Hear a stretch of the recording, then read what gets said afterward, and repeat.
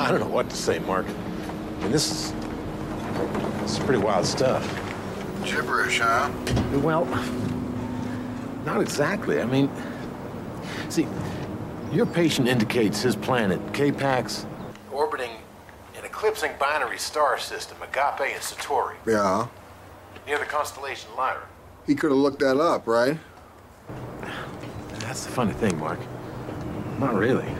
I mean, except for my boss, Duncan Flynn, one of the foremost astrophysicists in the world, and maybe 2 or 3 of his colleagues, nobody knows much about the possibility of planets in this star system yet. Hasn't even been reported in any journals. Tell me, honestly, Duncan put you up to this?